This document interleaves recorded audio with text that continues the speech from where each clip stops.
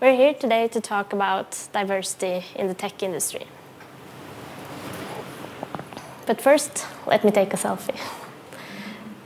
A lot of us are using selfie apps regularly, taking selfies, pictures of ourselves. But a selfie is not just longer a picture that you are taking of yourself. Most of the popular apps for taking and sharing images, selfies or not, are using filters. Some of the filters will give you flowers in your hair or put on a nice hat or put your face on a teddy bear costume that is dancing around. But what most of them also are doing is to manipulate the way you look. They will, for instance, remove your wrinkles, your pimples, your eczema or redness, and other features that we normally have in our faces. They will remove them. But they don't stop there. The filters will also make your eyes bluer, make your nose narrower, and your skin wider. These apps are sending very strong signals to its users about what someone is expecting them to look like. My name is Line Moseng. I'm working for the Norwegian government, for NAV, which is the Norwegian Labor and Welfare Administration, where I'm working on our Kubernetes-based platform. It's open source, and we call it nice.io. Besides that, I'm also working with teaching kids programming and trying to introduce coding and IT into the schools. Because I'm very passionate about making IT and computer science knowledge in the population higher.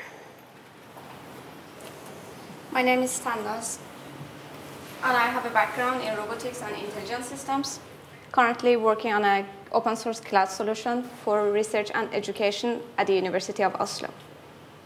In my spare time, I'm the deputy chairwoman of the Norwegian Java user group and one of the core organizers of the Java Zone Conference, which is the European biggest community-driven IT conference in Norway. We all use technology, and it's deeply affecting our culture, society, and politics. By just looking at the time people spending on their phones, on different apps and websites, we can easily determine how tech affects our lives. And technology is, of course, much more than surfing online. The work that we put in technology is really powerful. Those who work with tech can shape it and can influence society. Those who create technological products and systems can also affect the type of benefits of those systems. But technologists are not always aware of their users. That's because most of them are from an exclusive group with the same background, and they think that their solution may suit everyone without actually knowing their users or their needs. Choices that we as tech developers make in our products have a deep impact on our lives. There is never-ending progress in tech, which is great. Technology makes almost everything easier. And we developers have good intentions. We want to do something good for the future. We want to help people. But having a good intention doesn't mean that we are not responsible for the negative consequences that our products may have. We put so much effort into our works, and we attempt to be realistic by testing and criticizing our own solutions by reviewing the technical architecture, security, privacy, design, and usability. But do we do all those things in a correct way? In multiple ways, we're not meeting the needs of our users. For instance, we see it in the massive lack of universally designed solutions that we have created and still are creating. For instance, just take a look at how the web pages and applications that developers develop, how they are barely usable or not at all for people with reduced vision or no vision at all. And we see this in applications and systems that we create for our own use as well. For instance, take a look at all of the dashboards that or other tools that we use to visualize our systems, to dashboards for visualizing success rates or error rates. Most of these systems are using red and green for visualizing error or success. And while that might be very usable and good for people with good vision, with perfect vision, if you're colorblind, that won't paint the same picture, because you might not have you might have a hard time differentiating between green and red.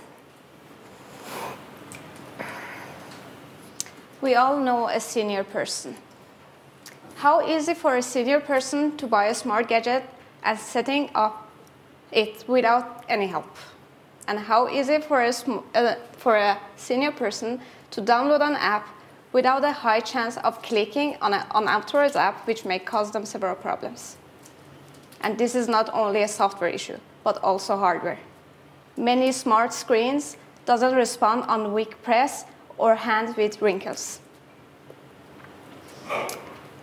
But if the whole purpose of the technology is to make the life easier and make people more independent, shouldn't they be able to do and use technology on their own? Developing systems for smaller groups needs to consider their actual needs and capabilities. And we need to talk about such problems to make everyone aware. With the automation of several tasks, we see the increased need for and use of chatbots. And we often humanize them. We give them a name, an avatar, and a gender. And we see that we often tend to give the chatbots a female identity, especially if it's doing receptionist kind of work or helping out at online stores. Meanwhile, if the chatbot's function is to do economical counseling, for instance, in an online bank, we rather tend to give it a male identity. So we are reinforcing the stereotype that front desk receptionist kind of works and service occupations is a woman's job, while economy is a man's occupation. Our machine learning algorithms are training on biased data sets.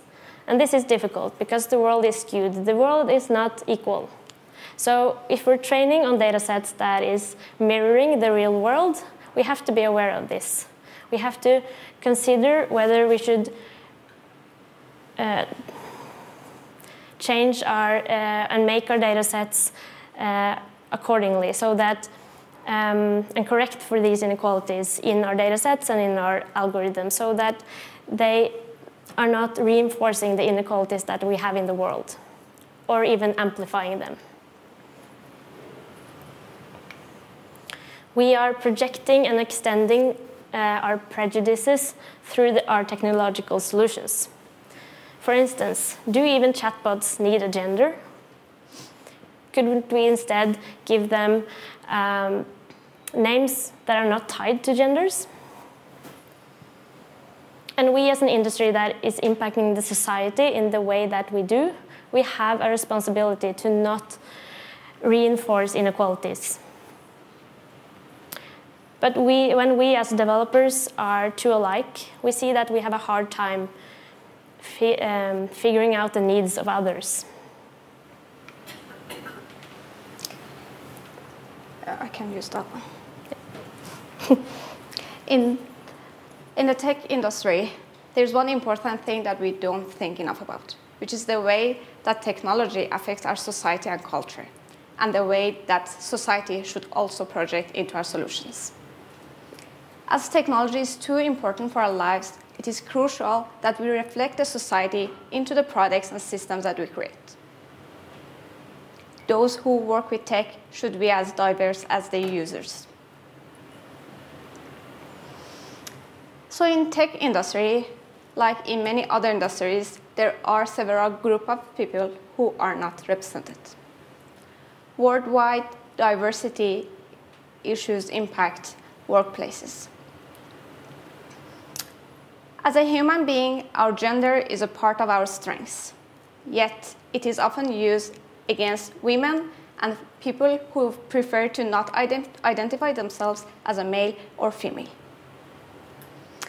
And being a minority is much more than genders. People with different ethnicity, culture, interest, sexual orientation, body size, age, physical ability or disability. Members of non-dominated groups are facing barriers and discrimination every single day. And this is due to lack of diverse teams.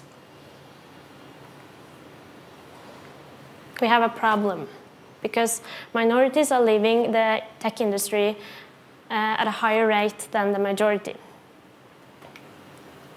Studies show that unfair behavior and treatment is the #1 reason for people that when people leave. And LGBTQ people, that is lesbian, gay, bisexual, trans, or questioning queer, they were most likely, according to studies, to be bullied and experience public humiliation at their workplace. And most of them said that that contributed to their decision to leave the industry. And employees in tech companies were significantly more likely to leave due to unfairness than employees in similar positions in other companies than tech, in companies that is not in tech industries. In the tech industry, the quit rate for women is twice as high than for men, 41% compared to 17%. Study shows that over a quarter of companies in tech industry have no women at all when it comes to manager and CEOs.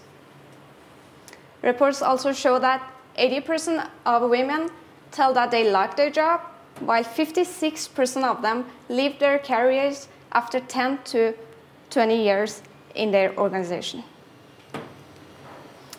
Women usually get less paid, get less technical tasks, and are judged negatively for the same behavior that men get positively. One of the common reasons why minorities quit is the wage differences between genders. Globally, women earn 23% less than men for the exact same job. Men are also offered higher bonuses on average than women with equivalent performance. Leaders have the power to reduce such barriers that women and other underrepresented groups face every day. They can have an impact on reducing isolation and including minorities in networking and decisions making in the organization.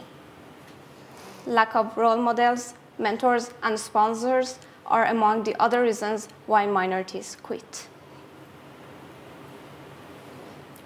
So we have to talk about the elephant in the room, which is which is the culture that we have in our industry, in our communities, and at our organizations. We have a problematic culture, a toxic culture, that makes minorities feel uncomfortable at their workplace. And this is a problem, because we desperately need more diversity among our developers. We want those different discussions, thoughts, and insights. And we don't get those discussions without having people with different perspectives. But it's tough. It will cost you more to be the one who have a different opinion, that sees things differently, if you're not feeling comfortable, if you're not feeling safe at work. And when talking about the bad culture that we face in our industries, we have to visit the Me Too movement. The movement started virally a couple of years ago, with women sharing stories about being sexually harassed at their workplace or in work kind of environments. And they used the hashtag #MeToo. And women reported about sexual harassment at the workplace, in conferences, at job interviews, at Christmas parties, and tech conferences, at the office. The reports also uncovered that a lot of the colleagues that were witnessing the harassment didn't intervene, or perhaps they just ignored it, played along, or laughed.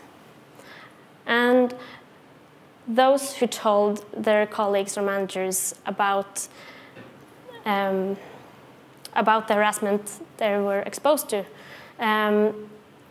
were told that, in too many cases, they were told that they were exaggerating. It's okay, it's not that bad. Through social media, female developers shared their stories about being sexually harassed, not only in Silicon Valley, but also here in Europe and in Norway. In small startups and in well-founded companies. In Norway, we got an own hashtag for it, for the developers and otherwise technologists who were reporting Me Too incidents. It was System Down, meaning that we cannot ignore it. We have to acknowledge that this is happening in our industry and also in Europe. It's not only a Silicon Valley problem. But there are several reports and studies showing that women are not the only ones that are being harassed. And sexual harassment is not the only kind of discriminations that minorities are facing. For instance, as a minority, you might get ignored or interrupted repeatedly at meetings. So you might feel like your opinion isn't valued equally as your colleagues. And if you raise your voice because you still want to be heard, and your colleagues perceive you as angry or aggressive because you raised your voice, and instead focusing on the fact that you raised your voice, on your appearance, instead of your actual thoughts and meaning. And if you, as a minority, don't smile, the chances of you being viewed as mean is significantly higher than if you were a white man. Or what about when sexist, racist, homophobic, and otherwise discriminating jokes is a regular part of your team's lunch break conversations? Well, you might start eating lunch at your desk instead, so that you don't have to face the discomfort of those jokes. And when you're out traveling on a business trips, and your colleagues decide that they want to go to a strip club, you might feel like the odd one out. Harassment is more than the sexual kind. Physical harassment can also be violence. But we also have emotional harassment, which we often refer to as bullying. Bullying can be repeating intentional exclusion of someone, or calling people names that hurt, or refusing to call someone by their name. it can be offensive jokes, inappropriate comments, or spreading rumors. And emotional harassment can also be challenging, ignoring, or undermining every opinion that the target has. And employees in a workplace where, say, harassment is going on can also feel the harassment, and they can be, because of the harassment that is going on, the other colleagues around can be affected by it because of the negative culture that will occur because of the harassment. Meaning that if you're at a workplace where harassment is happening, it might spread. And we have to talk about housework, office housework. We tend to assign minorities more office housework at our work and the non-technical tasks at our workplace. Office housework is, for instance, putting on the morning coffee before the stand-up, taking notes at meetings, cleaning up the table after lunch, planning for office parties. On the other hand, we have glamour work. And glamour work, in our case, in our industry, is technical tasks. The tasks that we are here to do. That's why we're in this industry. And glamour work is more likely to result in promotions. And studies show that women and people of color do more office work and have less access to glamour work than white men do.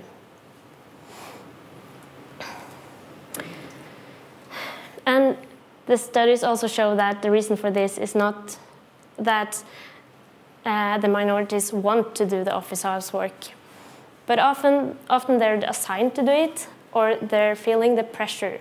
They're feeling like they have to do it. So we have to create routines so that office work is evenly distributed at a fair rate. And to compensate for the gender gap and to show that one is supporting female developers, many companies are creating women-only spaces. This is spaces where women might go to hear a talk, to conversate about their daily job. Perhaps they'll try to give a talk about something they're passionate about for the first time. It might feel like a safe place for many, because they can talk without being interrupted and ignored and judged. But I want to talk about some of the issues that we have with these women-only spaces. By the word, per definition, they're exclusive. And we have minorities. We have people who are not identifying themselves as either female or male. We have non-binaries, genderqueer, and trans people. And do they have safe spaces they can go to? We have so many minorities that we can have at our workplace. Do they have safe places? Another thing that we fear is that companies are using these women-only spaces as, we would say in Norwegian, a resting pillow, which is not a positive term. It's so that the companies can point at some action they're having. We have these women-only spaces. And don't do anything else. So if these are the only actions that is being taken towards diversity, and in this case gender diversity, and nothing else, then that's not nearly enough.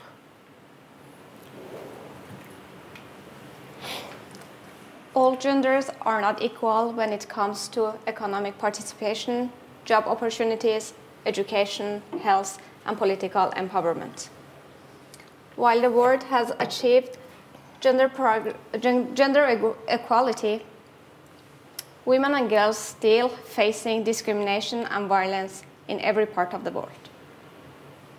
Globally, the gender gap has been achieved 68% of the world's population. And it means that there is still 32% that remains to be closed. However, most of the countries have gender gap over 50%, and only 14 countries have been achieved over 80% of the gender gaps.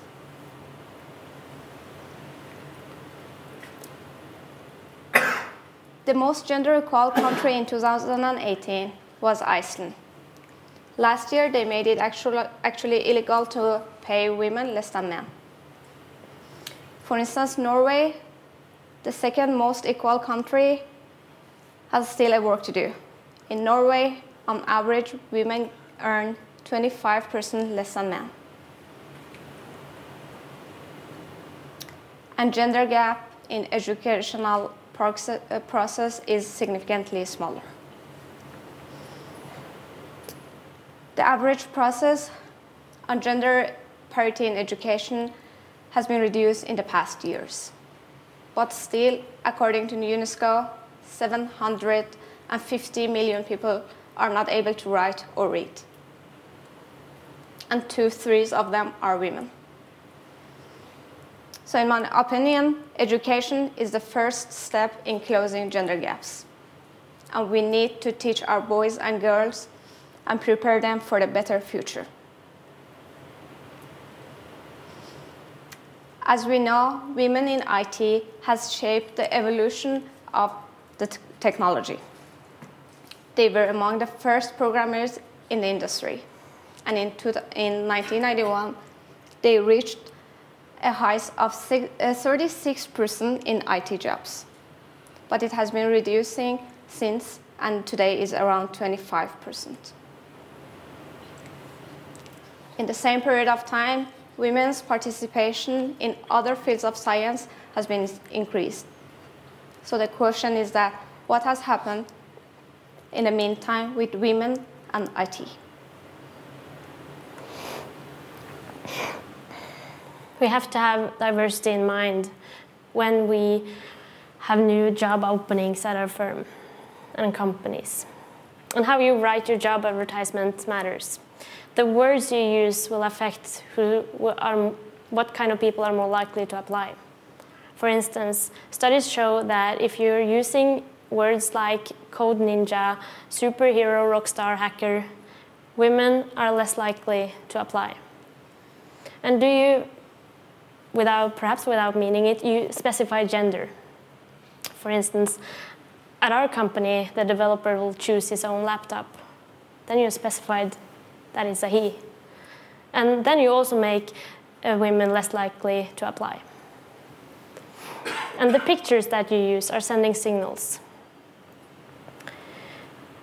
If you're using a picture of, for instance, a team that is all white men, you might see that, okay, in this picture it looks like they're having fun because I know them and I like them and they're cool people.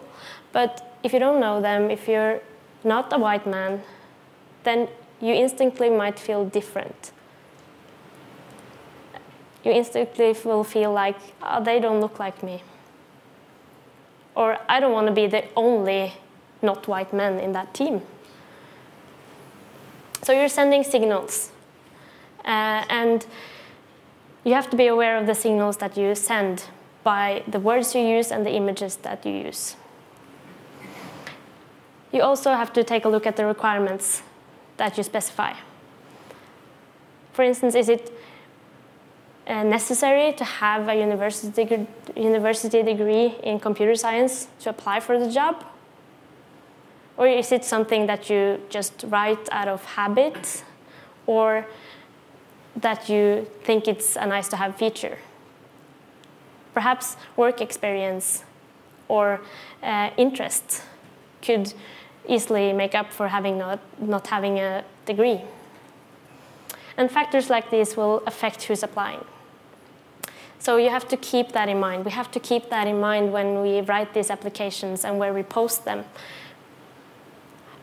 so that we don't scare away the applicants that we want to hire, and that we attract the ones we mean to attract.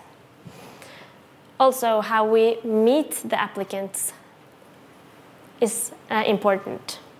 If someone goes into an interview room and is met by a crew or an interview team and they immediately feel different, they are less likely to accept the job if offered.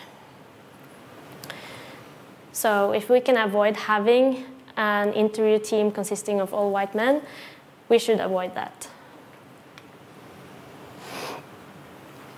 With technology and IT jobs as one of the most growing industries, and the increased demand for employees with high technical expertise,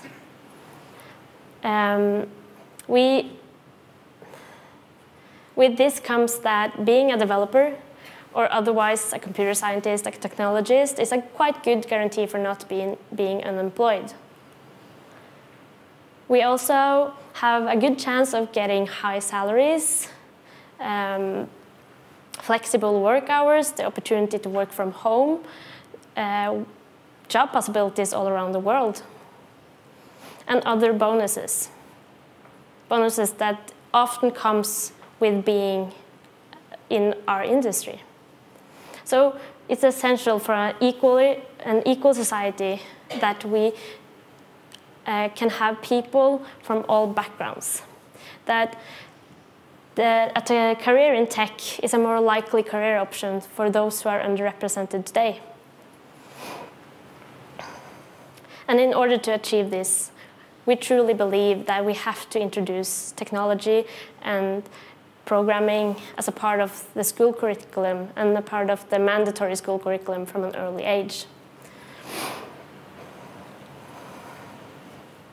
And this is both for raising awareness in general in the society, but also to try to trigger an interest in the kids and the youth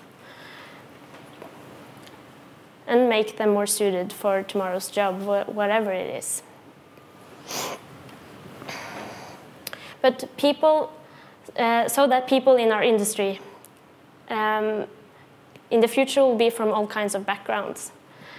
Those who grow up without a computer at home, those who are statistically less likely to enter universities, all that so that our industry, a career in tech, is not a career just for the elite and a few lucky others. In Norway, we see that boys have a higher dropout of school rate than girls. And if these boys have a basic computer understanding, basic programming skills, we might be able to employ more of them. Perhaps the way back to school is shorter if you have these skills, if you have basic programming understanding. Perhaps that's a shorter way back into a job if you're bored of and not feel like you don't belong in a school. The world's population in 2018 was 7.7 billion. Of those, over 4 billion people were connected to the internet. It means that more than 3.6 billion people were not connected to the internet. Those who were not internet users tend to be poorer and less educated. And most of them were girls and women. Each year, being digitally connected becomes ever more critical. Sooner or later, every job and interactions will require digital skills.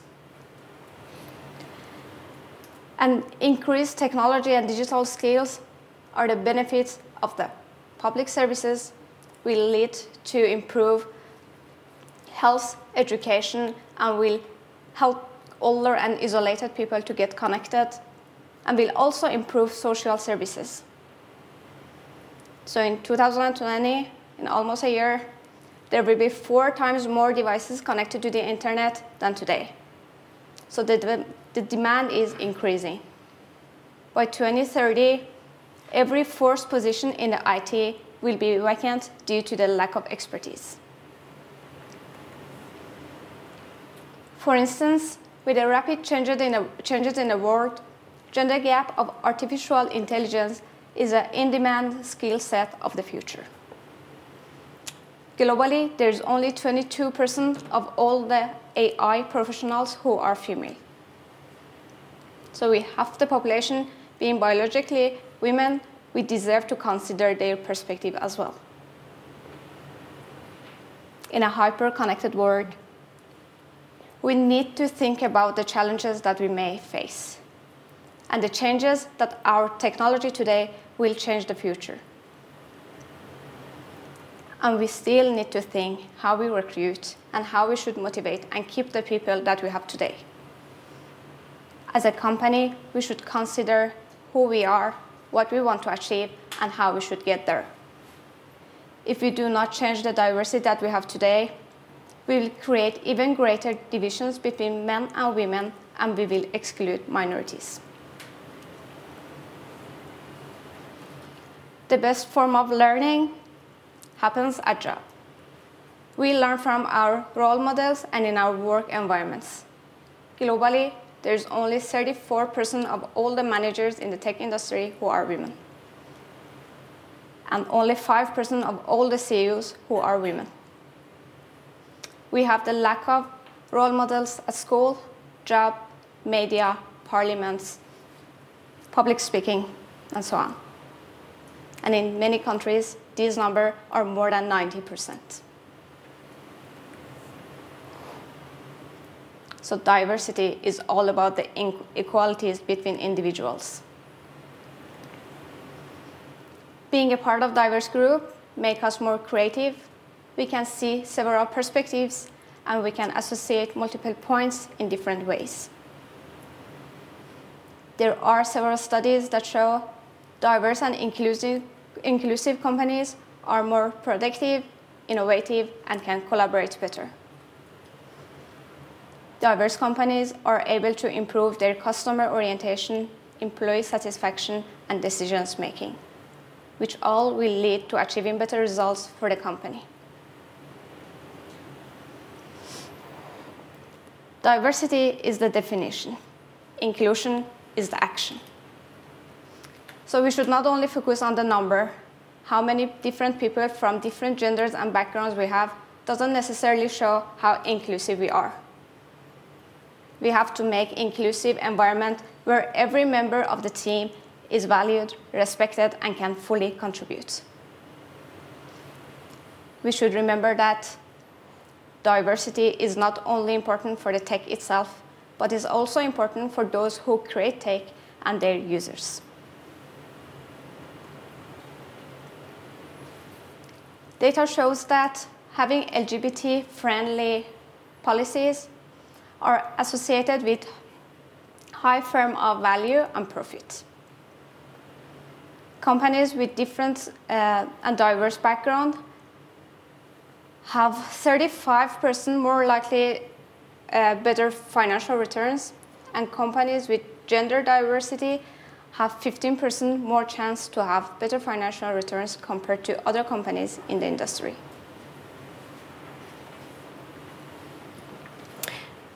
We have to bring the work towards a more inclusive culture and work environment with us in our daily job. This is continuous work. It's not done by one email, one survey, or one workshop. Diversity and inclusion must be a factor in all of our actions, how we communicate, who we hire. They must be visible in how we organize our companies and our organization and our teams. We must raise awareness and understanding and we should include everyone at our company in this process so that everyone can contribute to create being a part of creating the work environment and culture that we want. When doing this, one common perception one might meet is that, yeah, but that bad culture and stuff, the harassment, the discrimination, that doesn't happen here at our place. Nah. And while that might be the case, how could you know? Just because you haven't seen it, heard it, or experienced it, just because you haven't seen, heard, or experienced any harassment, discrimination, doesn't mean it doesn't happen. How can you be sure that that's not a false negative? And it's important that perceptions and quotes like that is not left alone, because if that is being said and someone who hears it and thinks that, oh yeah, everyone thinks that, and that person have experienced harassment, discrimination, then they might never dare to speak up, or they might leave because they feel like they're actually essentially being told that they're wrong. We have to create spaces and a culture where we can talk about inclusion and the cultural problems, about how to increase diversity and take care of and make a good workplace for everyone. So we have to raise awareness and understanding so that we feel safe around our managers, our coworkers, and our teammates.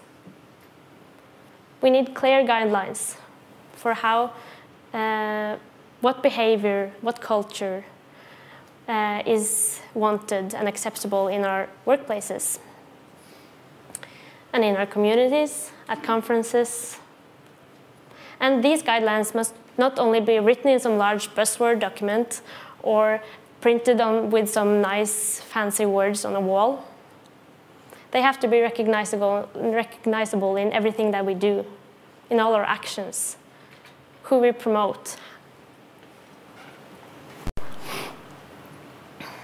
If someone is harassed or discriminated, they should know who they can tell, what the procedures are, and they should not need to feel,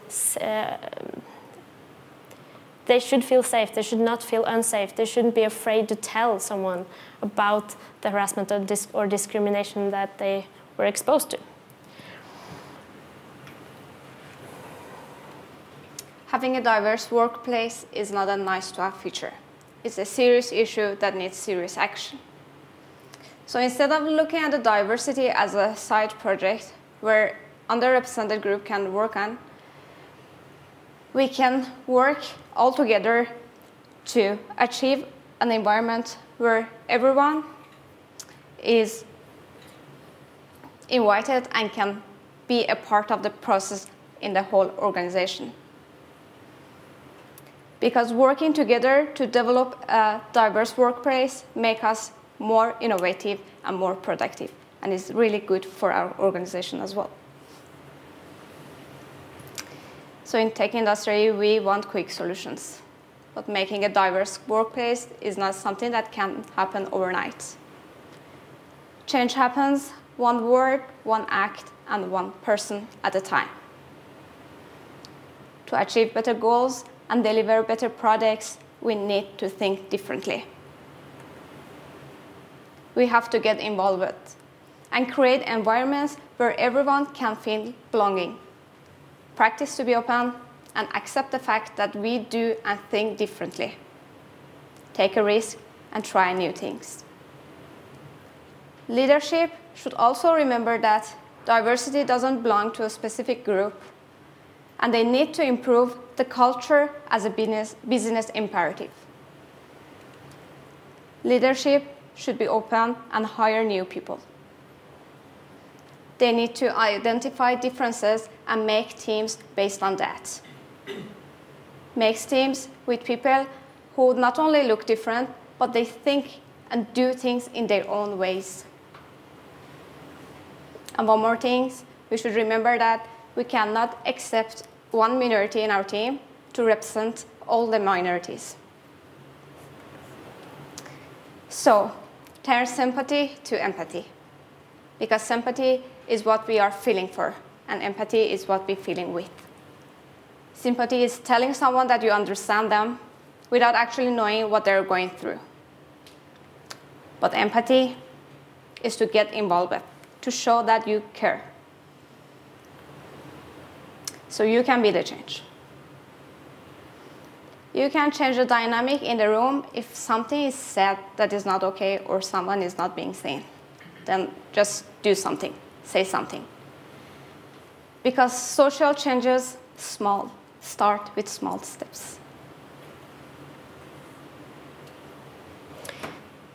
We need to create an inclusive and diverse culture at our workplace, in our communities, and in our industry. No one should leave the industry because of unfairness, discrimination, or harassment. We need all kinds of people on board to create better solutions for our users and society. Making our industry more likely will also, and including more diversity in our companies, will also reduce inequalities in the society. And having a more diverse workforce in tech and IT will hopefully make sure that we don't make more discriminating products and solutions, that we make less products that is reinforcing prejudice and stereotypes. So hopefully tomorrow's selfie app filters will not make the next generation of youth think that having blue eyes and perfect, flawless, light skin is what they should look like. Thank you.